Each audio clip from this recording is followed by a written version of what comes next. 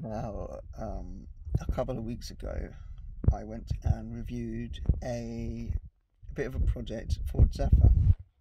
Well, I did end up negotiating a deal with the chap because a few reasons. One, I was interested in saving the car for the same reasons that he wanted to sell the car to me. Basically, it's that sort of car in the condition it's in, where it's fairly solid, but it is still a substantial project. Where in this country, a lot of people bang a race, but they take a perfectly good classic car in most instances. I mean, some are really rusty, but this car is completely not that far. And we didn't want it to be smashed around the track, so I've bought it and going to bring it back to base, clean it up, organise all the parts, maybe put it together somewhat, and then we'll get it up for sale to an owner who's going to fully restore it. I did have intentions of working on the car, but it's just not going to happen with my lifestyle right now, going back to uni, all these other projects going on. So I'd rather take it and find an owner that's not going to bang a race it or smash it up or break it for parts or do anything like that. This car's got a lot of sentimental value to the owner, and Ford Zephyrs, especially the Mark IIIs, have a lot of sentimental value to me because my first car was a Ford Zephyr. So I'm just waiting for my brother to pull up, and I'm scared he's going to pull up in this Cabstar because it's horrendous, and I've got to be in that for several hours if he is pulling up in that. So hopefully he doesn't, but we'll see. He's pulling up. I can hear him. Oh no. Oh, look at the state of it. Oh, I'm too tired for this. I'm too tired for this. Well, see you on the other side. Oh, right. Here we go then. Mission, pick up an old shitbox Zephyr. Underway. Oh, I've got to shut the gate. That means I've got to get out anyway. That was stupid, wasn't it? Right, anyway. Oh my god, it's so bouncy. It's on a country road. England is built on country roads, Ed. Country roads. Like country. Not happy about it. Oh Christ. I feel like I'm on a trampoline on wheels. That's how I feel in this Cabstar.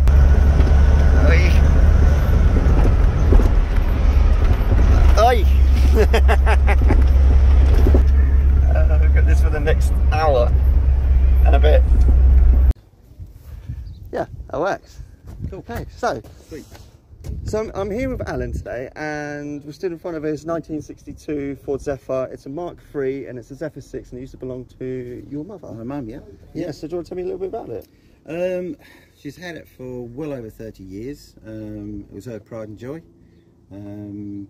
We eventually got it on the road for our wedding. We had a 50s do wedding. Yeah. So which is all Teddy boys with my Vauxhall PA Cresta, and this was one of the wedding cars. Yeah, yeah. Pretty much. I'll tell you, obviously, this is the original colour. Original colour, yes. Yeah. An emerald blue, I think, if you call it. With slightly bits of brown in it. Yeah. Well, but there you go. It's definitely weathered now. Yeah, it's definitely weathered now. Yeah. Yeah, yeah. So what sort of year did she buy it, do you reckon? She brought it back in about 1980, possibly 7, possibly 86. Yeah. Yeah, so yeah, we got married in 1990, so yeah, it's about 86. Yeah, to put that into perspective, I was only born in 98, so this is going back a few years now, so it's been a bit of just a timepiece. Has it been basically sat here the whole time? Yeah, it's been on the road for quite a bit. Last saw use back in 91, I think was the last time on the road. Apart from that, yes, it's been in the family this long. Yeah. So. Yeah. And what's been the factor of to finally get it going, and then thinking to yourself, oh, do you know what? Maybe it's beyond us now. It's sad to see a car like this sitting and not being used. Yeah. And with people like yourself that can come along and keep these type of cars on the road for yourself or the future, then that's what it's all about. It's sad that it's been sitting for so long. That's that's the only thing. Yeah, yeah. And obviously, it's definitely a hard decision to make, isn't it? Yes, you know? it is. It's been heart wrenching. My brother Adrian, who's helped out a lot. Lots of emotions with the car because of my mum Ren. Yeah. But you know, it's got to move on. Yeah. And hopefully someone does it justice. Comes to it. Yeah. It comes to a point. Yeah. Well, maybe I could do it justice. we'll see. Yeah. There's it's good. I mean, a body it's good in places and bad in others. It's classic. You know, it's a project car. You're always going to get that, aren't you? So, but it's complete, which is nice. Yeah, it's complete, and you know you've started the works, and most of the interior is done on it. So it's a great project for somebody just to kind of strip back and start again, and you've got a really good, have some fun with it. Really good foundation to do it, which is nice. Good. You know, and you didn't have to put it back to the original colour. Then, as say, if you're already stripping it down and welding it, etc., you've got it's a clean sheet. It's a nice clean canvas to do it. So yeah, it would be nice to see it back on the road again, and hopefully yourself or whoever keeps up with it. And it would be nice to see the progress, and when she's finished. Yeah, well, my mission is to stop the Banger Boys from getting it. Yes, 100%. Yeah, because you know they can eat away at perfectly good cars, and you know, to give them their due, some of them are too far gone, and one classic car could save 4 others. Yes. Yeah. But what's very annoying is when they take a perfectly good car like this, and they would bag a race it. So yeah, that's my mission, is saving classic cars. Yeah, that's good. We've all heard of chasing classic cars, but what I do is less pretentious.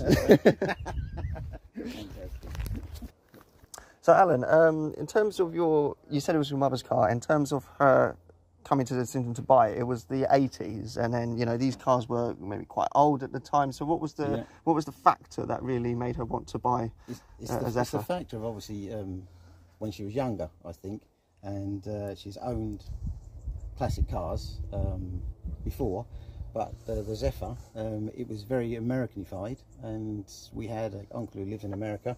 We had contacts over there, so to get that American feel, and with the styling of the Zephyr 6 with the wings, just took her eye. Yeah. I mean that is a definitive feature of a Zephyr 6, isn't it? It's these lovely fins at the back. Oh, definitely, 100%. You know, it's very American, but it's not too brash. You were saying about, you know, the English back, they were very conservative, so to have, you know, huge fins of a 59 Cadillac and paintwork just wasn't the one. Have a bit of bling for the English wasn't the thing at the time. So so Ford held back with the chrome over the top of the fins, like the Mark II console, sold because it was just right. But in my opinion, more bling, more chrome, the better. Yeah, I mean, exactly. You know, in the 50s and 60s, when two-tone paintwork, you know, rolled onto the scene with the Vauxhall Cresta, it was, you know, very, very controversial at the time. Nothing like that had ever been. You know, people were used to, you know, gracious styling of a Mark II Jaguar, and then in came Zephyrs and well, everything was black Crestas. And grey, wasn't it? Exactly. And all of a sudden, my two-tone pink car, with chrome everywhere. Go from your black Humber and your country suit, and then you roll up in a two-tone Blingmobile. Definitely. You know, it would have. You know, can you imagine what would have been like back then? It would have been nice, but I think Ford themselves got this just right. Very, very popular of the day. Exactly, and the lines of the car, you know, the way this swage line runs along the car and slowly gets thicker and thicker, and then, you know, rolls into this bonnet here. You know, it was styling wise, it was subtle, but it was really, really nice. It was done which is really well. You don't get today. No, exactly. And a nice thing about these cars is they all looked different. You know, a Zephyr looked like a Zephyr, Cresta looked like a Cresta, Cortina looked like a, you know. You know, that's why, you know, picking a classic car, it's such a fun experience, and it's such a intimate experience, because, you know, they speak to you in different ways. Definitely. They really do. Like this car obviously spoke to your mother in the same way. Like I say, Mum had 3 of these, and this was the last one that she had. She had a couple of 4s, and obviously this is the 6. And just lovely cars to drive. Little bit of a boat round the corner, but you know, you deal with that. That's to be expected. But the interesting fact about this is, even though it's a big hunk of metal and it's got a big cast iron block engine, they still weigh less than a new Ford Fiesta. I didn't know that. Did it really? Yeah. No, I don't know. Where's the VIN plate? You have a VIN plate here, and, and a VIN plate there. I put it on the dash for you. Yeah, I didn't know that. Yeah, they still wait because obviously, you know, they ain't got all the electronics and the air conditioning and the hundreds of airbags and the speakers and everything like that. You know, a Ford Fiesta weighs about 1,400 kilos. These weigh less. Yeah. These weighs about 1,278, something like that. Cool. And I mean, that's just, you know, that's crazy to think about, really. It is, you think it's especially a huge, for the size of it as well. it's, I mean, it's a huge hunk of metal, and you know, they say cars nowadays have got bigger, but you know, you go back to these and you think actually they haven't really got bigger; they just got rounder, you know, and definitely makes them seem like. This is still quite a large car, considering. Oh, it definitely is. Yeah. It's you know, you can get 3 or 4 people in the front quite comfortably. So basically that's going to conclude us for today. We're going to have a little chat off camera about you know, what the plans are for it, etc., and if I'm going to take it on. But Alan, thank you very much for showing me the car. Thanks for coming down and looking at it. And sharing your story with me. So I'm quite interested in it. I'm sure everyone else is going to be interested in it, and see what we can do with it if we take it on. So I think I think that's us. So thank you for tuning into this episode of Classic Car Magazine, and I'm going to be bringing you lots of content. We have drift cars coming onto the channel, and we have some restoration, and we could be having this as our restoration as well.